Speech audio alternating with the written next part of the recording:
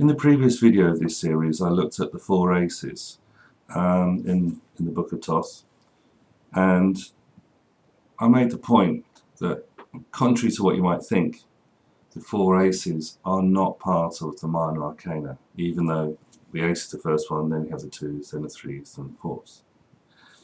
The aces are spirit, akasha. They're the root of the powers of the elements. They have none of the element in them as such, even though they have the symbols of the elements on them. So in one sense, those symbols are seeds of the elements that to come. They have not yet arrived. And I talked about this whole idea of there being a huge cosmological system that's associated with the aces. Now, we're going to talk about the twos. And I'm doing the twos together because in Aleister Crowley's book of Thoth, he writes about these cards in groups of four. It's an important concept he's doing. He's doing two different ways of looking at the same thing. Now, the twos are the four elements. Okay? You are actually going into the four elements. Now, it's important to understand that he's coming at this whole system of the four elements in a way that isn't covered by AU8 more than anything else. And the interesting thing is that to go into the elements, this purity of the elements, you go into duality. The spirits are unity. There is no division, there is no differentiation, there is no bifurcation or separation of things. It is pure spirit. And within the four aces, you have this idea, all of them are essentially the same. So, but to go into duality with the twos, we enter into the differentiation and separation into the four elements. It's a very important distinction. Now, there are several ways of looking at the elements and the minor arcana with the twos, and the first thing to say is that there's the astrological way of looking at these things.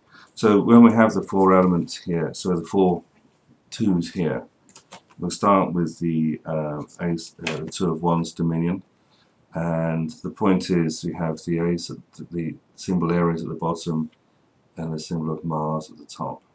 So this is Mars ruling the first decade of Aries. Aries is a cardinal symbol. It means the start of action. Okay, so this is the element of fire acting upon the fire itself in the sign. It's a very strong kind of initiating thing, and it happens at vernal equinox. So then the next one we'll do is Two of Cups, love, and in here we have along the top we have the symbol of Venus and the sign of Cancer. Okay, so this is very much the cardinal sign of Cancer, starting off this period, and of course this starts on the 21st of June, which is the solstice. Okay.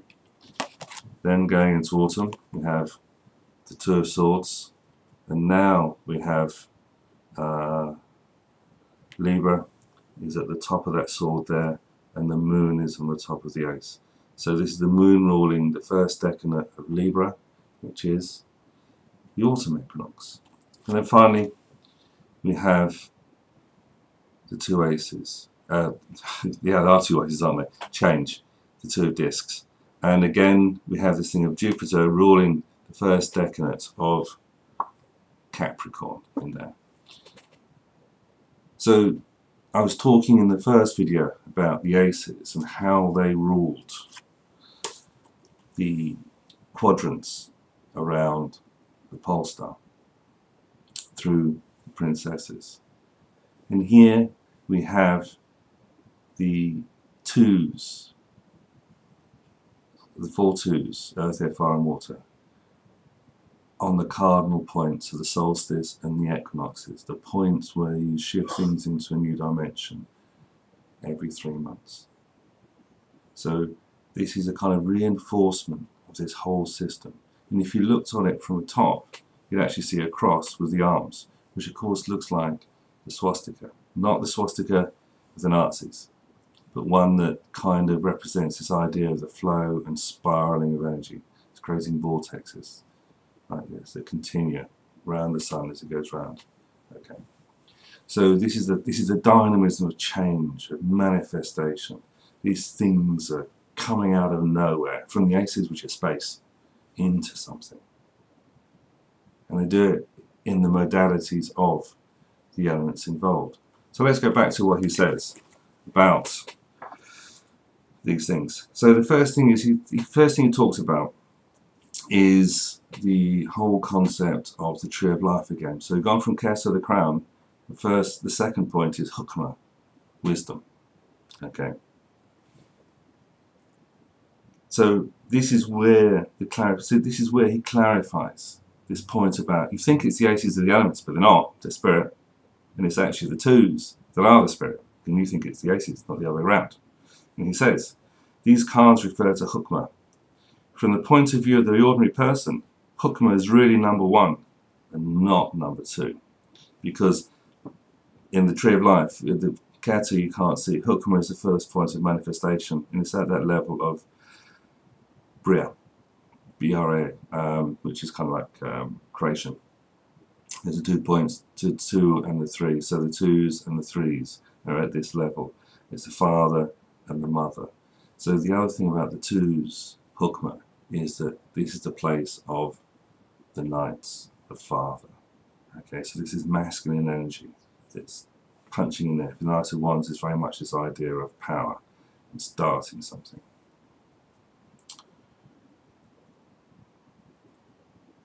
So Chokmah is really number 1 and not number 2, because he is the first manifestation. Keter is completely concealed, so that nobody knows anything about it at all. Hence this whole kind of idea of not knowing what the aces are. You can see how they've structured this in a really powerful way, that you have to really kind of get all the different elements to understand what's going on. Hence only on reaching the deuces does an element appear as the element itself, which is what I've been saying. Chokmah is uncontaminated by any influence. Therefore the elements here appear in their original harmonious condition. So in a sense, when you think of the aces as being the elements and the qualities they have, it's really found in the 2s. So then he goes through the cards themselves. So I have the 2 of Wands, and he says the 2 of Wands is called the Lord of Dominion and represents the energy of fire. Fire in its best and highest form. Fire is controlling dominion. The 2 of Cups. There's the 2 of Cups. The 2 of Cups is the Lord of Love, which performs a similar office for water. So now he's saying essentially that the fire element is about dominion. It's something that you have control of an area. And the 2 of Cups is love. This is nothing particularly controversial about this. Then we go on to the 2 of Swords. Peace. And it says the 2 of Swords was formerly called the Lord of Peace Restored. But this word restored is incorrect because there has been no disturbance. We can see why that is the case. Because the 2s are the purity of the element, so how can he restore it? Okay? It's an incorrect understanding that was going on within the Golden Dawn on this point. The Lord of Peace is therefore a better title. But it needs thinking hard to work this out, since the sword is intensely active. Now he's making a joke there, because the thing about the thoughts and the swords and the mind is it is intensely active. So the original state of the mind is peace.